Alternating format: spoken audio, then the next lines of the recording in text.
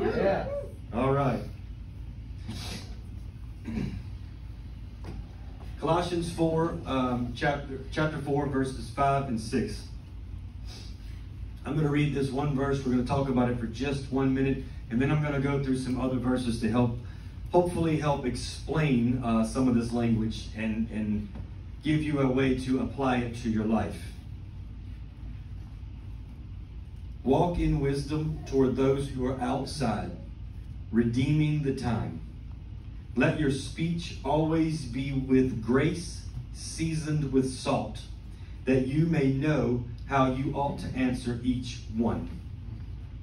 The least important thing I'm going to say is that is worded a little funny at the end. Each one implies that there's implies that there's something they're referencing, but it's not. It would have been better translated each person in just that particular word. That you may know how you ought to answer each person. The main thing I want to talk today about is your speech being always with grace and being seasoned with salt. But before we get to that, just a quick side note. This is something that kind of came up on Wednesday, this past Wednesday. Walk in wisdom toward those that are outside. Meaning those that are outside of your circle of brothers and sisters, walk in wisdom. What does that infer to me? That infers to me that how we handle the world around us in the name of Jesus isn't a straightforward, we do this every single time. If we were going to do the same thing every time and that we had this one playbook that we would just follow like a bunch of robots, then we wouldn't need wisdom for anything, would we? Yeah. We wouldn't need wisdom and understanding and knowledge for how to not only have the wisdom and understanding and knowledge, but how to apply it. We wouldn't need any of that if they just wanted us to follow a single rule book. But there has to be wisdom involved in how we walk towards the outside world. This is just a brief side note, a warm-up for what we're going to talk about today, right? If we don't walk in wisdom, we'll can fall into the enemy's plan B for us. Plan A is that he just derails us into a life of sin, a life of completely missing the mark of what God has made us to be. If he can get you to be a drunkard, a thief, a murderer, an adulterer, any one of the big topics, or just greedy, it doesn't matter. Pick one. If he can make you something other than what God made you to be, or make you believe that you are, therefore you act as you believe, if he can get you derailed, he's got you. Easy peasy. You know why he likes plan A? Because once he gets you there, guilt and shame will do the rest. He doesn't even have to do maintenance work on you. Yeah, because you'll begin to believe that you're not worthy to even come to God. That's his plan A. That's not a big deal today. What's more important today is his plan B. He doesn't even panic when you first come to the Lord because he's got a pretty rock solid plan B. Let's drown them with love. Let's let their misunderstanding of helping others in love and how we're called to do this and called to do that. Let's plant a seed of misunderstanding that they're always supposed to do this thing. They're always supposed to go into the dead waters and get the flailing, drowning people and just hug them and let them drag them to the bottom with them. That's his plan B. Also, a pretty great plan. Doesn't require much maintenance if you believe in your heart of hearts that you're supposed to grab a hold to everything wrong around you and think you can fix it. Wisdom is sometimes knowing that when you're going down the path of life, that there's someone right here next to you, and wisdom is knowing that they're not trying to get on your path, they're trying to get you on theirs. And wisdom is you just stay straight and hope that when you walked by them, they smelled the love of God on your spirit, and they thought to themselves, I think I might need to change my plan. But either way, you don't get off track with them because they're not trying to change their plan. That's the wisdom of the Lord, and that is the plan B of the enemy for anyone who comes to the Lord. Just switch the script. Make them think they're called to be the Savior and let them drown. It's a crushing. It takes just long enough to get there that you become defined by your misguided notion of I'm the Savior who has to save everybody who's drowning, that you can't give up your identity. See, it's the same trick, just flip-flopped. Amen? So we walk in wisdom toward those who are outside, redeeming the time. That redeeming the time is a reference that's made in other places. It's more clearly followed up in another place. I think it's in Ephesians 5. It says it in follows it up with, because the times are evil. Never does it say to focus on the evil. Never does it say to obsess and twitch and wring your hands and worry and talk about it all the time. It just says that if you can walk in wisdom, you can be part of redeeming the times. Oh, yeah. Amen? Amen? We're not called to worry about the problem. It says that we're not even called to judge the world around us. That's God's job. Yeah. We're called to walk in the grace of God, in the ways of God, in the path of God. And in that, we're part of the redemption of time. Amen? Amen. All right. Verse 6, where we're trying to get to. Let your speech always be with grace. Now, most of you have been here long enough. If you've been with me any amount of time, you've heard me try to define grace to the best of my ability. And the one thing that I'm absolutely certain of is that the typical standard Christian notion of what grace is that God wouldn't give you what you deserved. That you've lived this life of sin, and that God's grace is so kind that he wouldn't punish you, that he in fact would save you. And I just have lovingly pointed out now for years that is all great, but that's not grace. That's just the definition of mercy. Mercy, by definition, is not receiving what you deserve. Yeah? God is also merciful. He's very merciful, and he has so much patience with us, and he is merciful with each and every one of us. It's why we're even here. He's merciful with those around us, even the ones that we think are so wretched and against God. He's merciful with them. Yeah. Until the very end. Until the very end, we all get that walk in God's unchecked mercy, it seems like. Until we get to that very end, and there's a judgment day, and there's a book of life, and there's that whole thing, and then guess what? That's why we don't believe that we're saved by mercy. Yeah. Mercy is what makes the loving atmosphere for us to receive grace, the thing we believe we're saved by. By faith, which is believing something you can't quite see yet, through grace. Grace is best described by, I think, but say it's like a supernatural empowerment from God to be what he said to be. It's not an empty word that you're called to be a prophet. Well, if that's just words to Brother Tim, well, Tim got a long, hard road ahead of him. But when the word came, it had a grace of God for it to be in effect, and then it worked. You're called to be a son, a daughter, just read the other words. You're not called to be adulterers. You're called to be loved. You're called to be a faithful husband, a faithful wife, a loving father, whatever. If you can read it in this book, it is graced by God to be true. Yeah. If you can hear it in your spirit and it lines up with this book, it is graced by God to be in full effect of your life. Is everybody good with that definition of grace so far? Yeah. Now, somehow your speech is supposed to have that in it. Amen? Our speech is... we talked about it before. We talked about the Tower of Babel and what happened with the language. We talked about the redemption of all things. This is a big, big topic we've been covering all year. Our speech is powerful. And here's the good news and the bad news, all in one. Your speech is full of power, one way or another. Your speech is either full of grace or it's full of poison. One or the other. Now, I know that all of us, and self-included sometimes, we like to think sometimes we're grace, sometimes we're poison.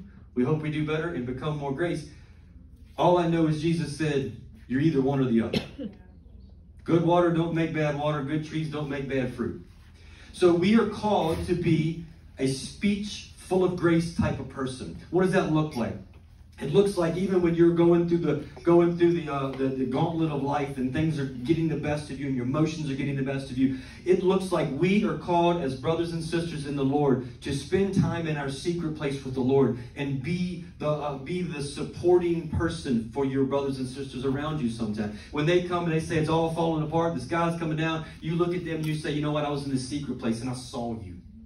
I saw you, and I saw God lifting you up, and I saw birds singing in the atmosphere, and you were happy again, and you begin to release grace into their life. When they say, I'm just an old alcoholic, no, that's not who you are. You're free. You're free in Jesus. You're new now. You're not that person. Your speech can be full of grace. Or you can just vomit poison all over them. Amen? One or the other, and both have power. It's why when you're younger in the Lord, the best advice I can give you is maybe you need to run from the people who only got poison in their mouth. It gets easier over time to combat that poison, but it never gets less awkward. It's never not awkward when you decide that you're going to be a person who's full of grace and not tolerate poison. It's never not awkward to be the person who says, we don't talk like that. We don't joke like that. Stop saying those things about my brother or sister. Like, it's never not awkward, but it's what we're called to do. Yeah. We're called to walk in wisdom, not a misguided notion of love. Amen? Yeah. So if his words can all be graced, our words can all be graced. Amen? Now, I'm not saying go around and make up things. I don't need to go up to people and say, you're going to be a millionaire. You're going to have a Tesla. I don't know if I should drive your minutes, but you're going to go. You don't need to make up nice things. Let God's word be good enough. Yeah.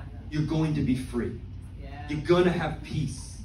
You're going to be happy one day. You're going to have the joy of the Lord. Amen? Yes. If you get the Tesla, you get the Tesla. I don't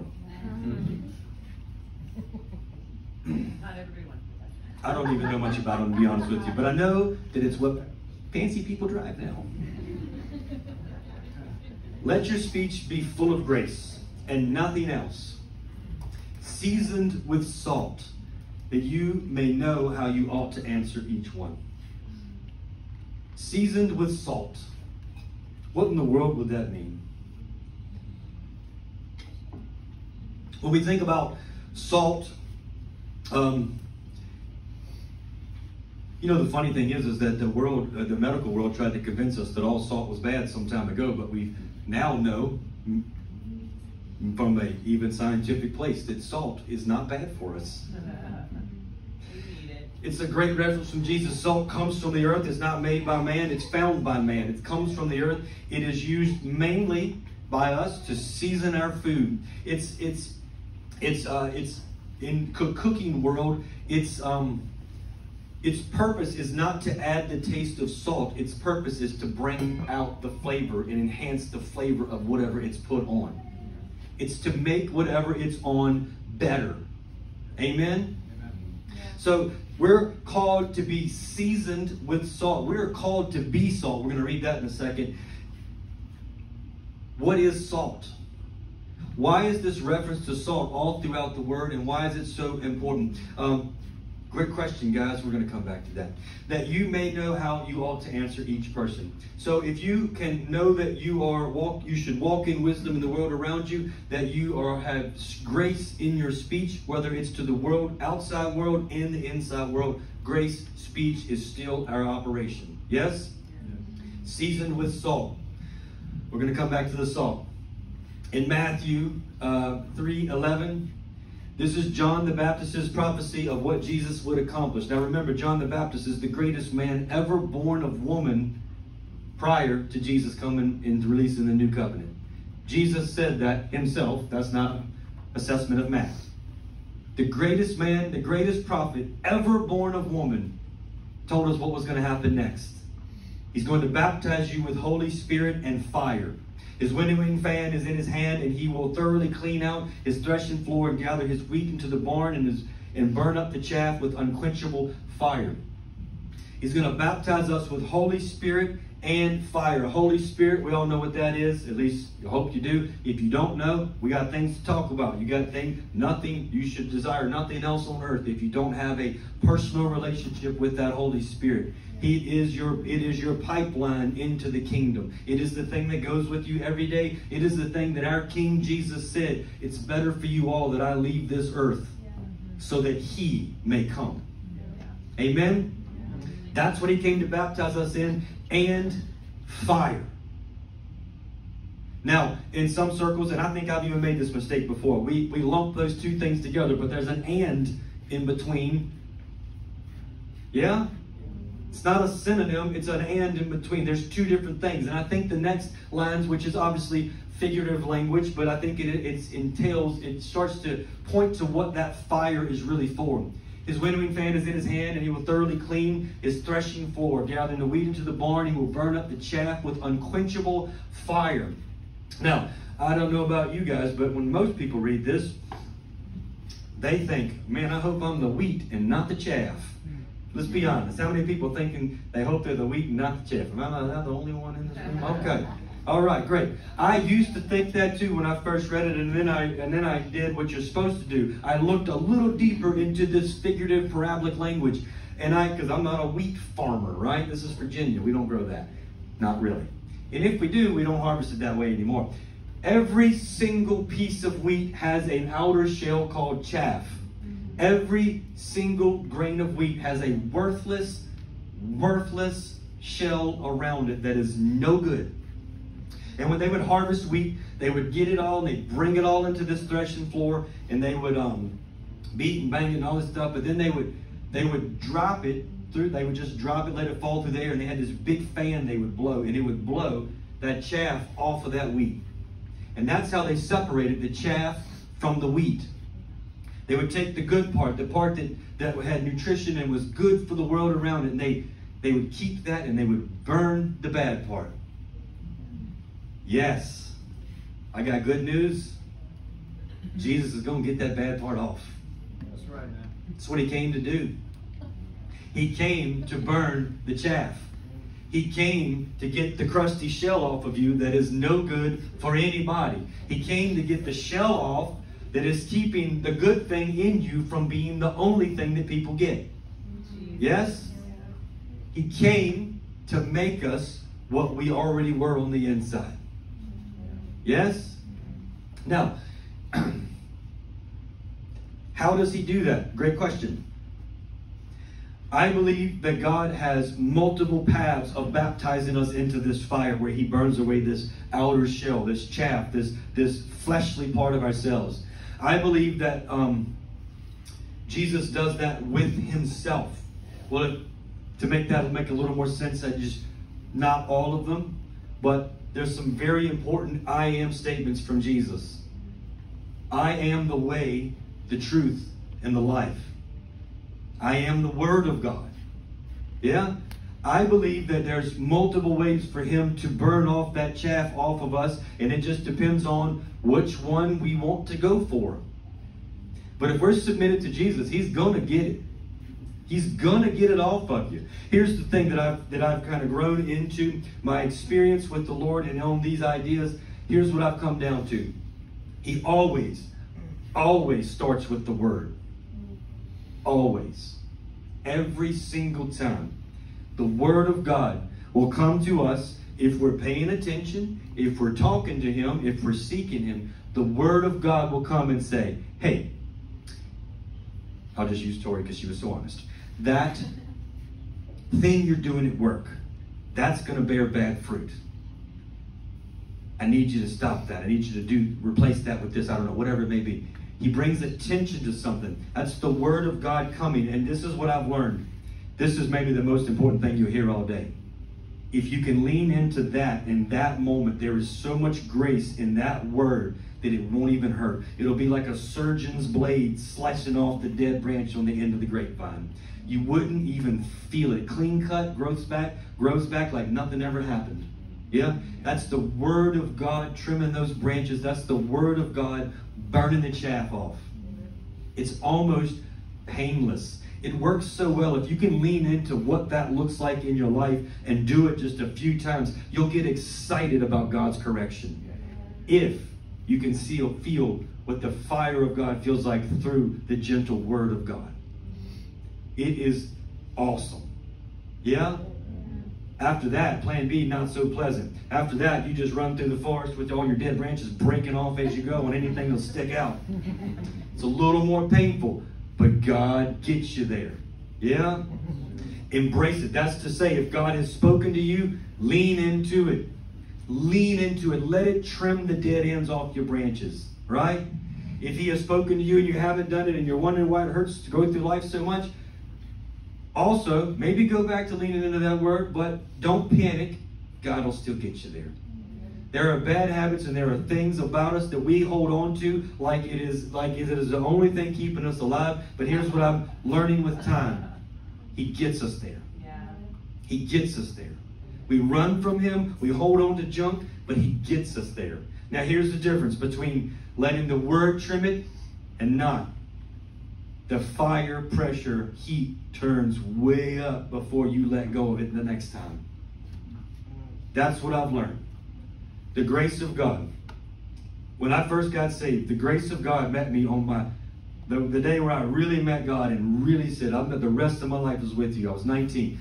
God met me that day and showed me everything wrong with me. And I gave him most of it. All the real obvious stuff at least. And it gone.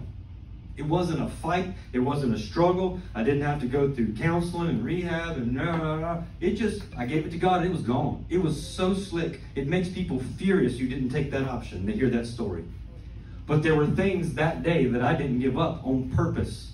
I knew God wanted me to give up other things. And there were things on that day that I didn't give up on purpose because I had to have something to keep me busy, you know? And those hurt way more down the road getting rid of. God will do it either way. But he will get you there. We're on a winning team with a great captain. Amen? And he will get us there with the fire. The secret is embrace the fire. Don't be afraid of the fire. I know that there are times when it feels awful and you just want God to put the fire out. Seek direction, seek counsel, seek for the word to find grace, seek for a new word to find grace in, but don't run from the fire. Amen? Back to the salt. You are the salt of the earth. Jesus said this in his Beatitude sermon. You are the salt of the earth. But if the salt loses its flavor, how shall it be seasoned? It is then good for nothing, but to be thrown out and trampled underfoot by men. You are the salt of the earth.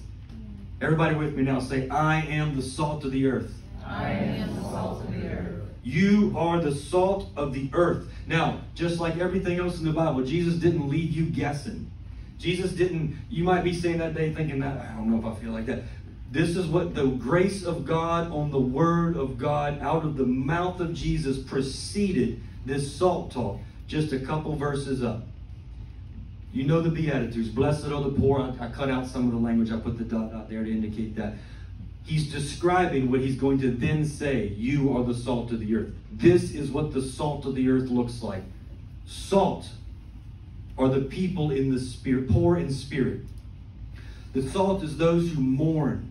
The salt is the meek, those who hunger and thirst for righteousness, the merciful, the pure in heart, the peacemakers, those who are persecuted for righteousness' sake, for theirs is the kingdom of heaven. Peacemaker is not the same thing as peacekeeper. Anybody with no spine and no get up and go can lay down and call themselves a peacekeeper. It takes the grace of God to be a peacemaker. Now, we were talking about that on Wednesday, a little more about peace. Peace is a little more than just an absence of conflict. Peace is a restoration of all things wrong. It's making all things right. Peacemaker. Amen? Blessed are the poor in spirit, the meek, the pure in heart, for they shall see God, it says. Amen? Peacemakers. This is the salt of the earth. And the salt is theirs, for the salt gets the kingdom of heaven. Those of us who've realized that this is what God made us to be. God didn't call some of us to be winners and some of us to be losers. He called us all to be salt. You are the salt of the earth. This is what you're called to be. If you find yourself feeling like you're not this sometimes, you've lived in a lie for some percentage of your day, for some amount of your life. It's a lie. This is what God made you to be. Amen? Theirs is the kingdom of heaven. Now, we skip over to the end of the Sermon on the Mount. They go out and start doing ministry. Jesus starts to commission the disciples to go out in his name on his behalf. And he says, preach saying the kingdom of heaven is at hand. How could he tell them to say that if it wasn't true? How could he tell them to say that if it wasn't true? Now, we just heard what it takes to be called the salt. We just heard what it takes to be the ones who have the kingdom of heaven. He was sending them out as let's do the list. The poor in spirit, they mourn the meek, they hunger and thirst for righteousness, they're merciful, they're pure in heart, they're peacemakers now. They're restoring the wrongs of that earth in that moment. And they're carrying that Spirit of God. And he says, tell them you brought that kingdom. The kingdom of peace, it's called later on. The kingdom of reconciling all things wrong back to the intention. You've brought that. In case you're wondering what that's going to look like in practical application, he says, heal the sick, cleanse the lepers, raise the dead, cast out demons. Why? Because it's a kingdom of peace. It's reconciling all the things that were wrong. Those things were wrong. They were never meant to be for humans on earth to live like that. Those who could carry, who could be the salt and have the kingdom in them, could take it with them, and the kingdom of heaven could come upon them. Amen? Amen.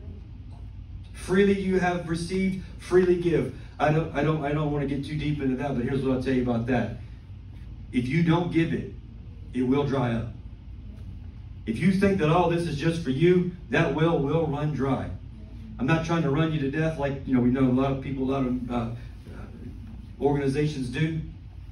But you're given all of this. Your grace to be what God made you to be so that you can show the world around you what they're made to be. Freely you've been given, freely you give it out. Amen? Amen. All this is going to come back together, I promise you. When you go into a household, greet it. I know that makes no sense to most of us. If the household is worthy, let your peace come upon it. But if it is not worthy, let your peace return to you. Now, this is just maybe a practical cheater to how you learn to walk in wisdom to the outside world around you. If you can walk in the ways that God has said you are called to be, merciful, peacemaking, humble, hunger and thirst for righteousness, becoming that salt of the earth that has this kingdom of peace with you, you get to this place where you can actually, spiritually, I say tangibly, but it's spiritual, release it. You can release it into situations, into jobs, into households, into whatever. You can release this thing that you're carrying and storing in your heart. You can release it into a room, and it can change an atmosphere in a way you can't even fathom if you've never walked like that or tried it. It can change everything. But there are times when you can tell it ain't landing on everybody in the room. God said, guess what? Don't worry. It doesn't get squandered because you tried. It'll come back to you. Move forward. Yeah. Amen? Amen. Okay. Jesus again in Mark chapter 9. This is where we're going to start to put it all together. Everyone will be seasoned with fire. Everyone will be seasoned with fire. Every sacrifice will be seasoned with salt. Because salt is good. But if the salt loses its flavor, how will you season it? Have salt in yourselves and have peace with one another. Amen? Yeah. Y'all didn't think I could put all that together, did you? One slick verse. Every one of us is going to get that crusty outer shell burnt off one way or another. I encourage you, take the first way. Yeah? Everyone will be seasoned with fire. And every sacrifice will be seasoned with salt. How many of you know that plan B we talked about with the enemy, where he just says, okay, well, they've decided to live for God. Let's let them live for God. Let's run them to death. Let's get them going, and let's get them so distracted they forget who they even are. If you lose the thing that we're here to do, your peace, your mercy, your kindness, if you get off track of what you're doing all this for, you ain't got the salt for the sacrifice. Amen? Yeah? Amen. Did we not have one other verse? I probably didn't put it up there, but when Jesus said they're going to come to me in that day and they're going to say, Lord, did we not prophesy in your name and do this in your name, cast out demons? And we did all this in your name. And he said, but part from me, you didn't know me. You lost your salt somewhere. You did all the stuff, but you lost the salt. Yeah? Have salt in yourself. Have peace with one another. Restore the wrongs of this world. Have salt in yourself. Restoring redeeming the times. Restoring the wrongs suffered. Yes, we're in this together. Now, here's the greatest news of all. When we talk about the burning chaff process, that sounds like, yeah, plan A sounds pretty good, right? Plan B, that doesn't sound fun at all, does it? And we're thinking, we're trying to find the heart, we're trying to find it in our own hearts to say, I would take that like a champ. But in the back of our minds, we know when we don't. We know we don't take that like a champ. We know that when the fire heat turns up, we go kicking and screaming, and it is awful, and we hate every minute of it. And we say we're being patient, but we're not. We really just have no choice in the matter, and God won't speed it up. That's the God's honest truth for most of us. Yeah. As I sat with all this, I'm like, God, this is all good stuff, I think. Why fire and salt on the same day? Why? And I'll be honest with you, it didn't come to me though this morning. I was in the back little chapel there praying like I always do, sitting with the Lord. And I don't know why, but the Lord He popped it in my head, and I Google searched it, and I didn't know this. But guess what they tell you to put fires out with? Salt. Wow. Did you believe that? I didn't know that. But they said if you have a grease fire, grease fires are crazy and out of control typically. They said if you can dump enough salt on it, it just puts it right out. Amen? Safety tip for the day. But what if, yes, the word of God comes to gently trim our branches, and that is beautiful, and it's gentle and sweet, and it leads in these wonderful testimonies that I could give them all day long of how God has done that in my life. I could tell you the more painful ones of where I was kicking and screaming and just breaking those branches off like people often do. And that's not so fun, but I can look back and say, like that song we sang, He's even better than I ever thought He was. Because even in that, I can look back, even though in the moment it's awful. Nobody wants that. But you can look back later and be like, man, He was even good in that. Look at that. What if, this is the what if. What if salt puts out the fire every time? What if the greatest commandment that Jesus gave us was to love your neighbor like yourself? Love your neighbor like yourself. True love, biblical, God's love, accompanied with wisdom and understanding and knowledge of how to redeem the times and have grace in your speech and being seasoned with salt. What if salt puts out the fire? What if it's not enough saltiness in your walk that makes you so flammable? What if just being salty, what if just walking as the salt of the earth, called to be the seasoning on sacrifice, what if that naturally just takes care of the chaff? Yeah? What if? I can't prove that point to you today, but I do know the people who don't lean into this life of salt that we're talking about. Salt life. That just came to me, sorry. We should get some stickers that say salt life with a salt shaker. Christian salt life. That's my marketing department. What if, here's what I do know. The people who don't lean into the life that is the beatitude life that God graced us with for, the people who don't lean into that, they are like a pile of burning branches the whole time I've known them. That's all I know. It's something about these beatitudes. If you just read through the whole Sermon on the Mount, it's chapters 5 through 7. Read through the whole thing and then think about the great commandment, love your neighbor like yourself. It's how you fulfill the greatest commandment of all. It's how you fulfill all the law and all the prophet and fulfill the highest call in the New Testament, the New Covenant. It's how we do it. We become the salt of the earth. Amen? Amen. And what if salt puts out the fire? Yeah? Yeah. Now, if you guys ever want to talk and need some encouragement and prayer for the fire going on in your life, I'm not going to rub it in your face. But you know the answer before we get together. What if salt can put out the fire? Amen? I think instinctually, we all know that. Even when we're newer in the Lord and we're coming up, we know that if we just march forward in the things of God, then life will get better. We don't know how, we don't know when. We need great orators to articulate it for us sometimes to see what we're looking for. But I wish at some point somebody had just cut the baloney out of counseling me and just said, hey, if you just do chapter 5, it'll put the fire out. If you can just do the Sermon on the Mount, by the grace of God, the fire will have nothing to burn. Amen? That's a word of encouragement, guys. So Jesus, we come before you today, Lord. We come before you today, Lord, and we humbly come before you, Lord. We thank you, Lord, for the gentle word you send. The gentle word you send to correct us, to lead us, to guide us. The gentle word you send to keep us on your paths. Keep us on your paths without the painful process of life having to correct us.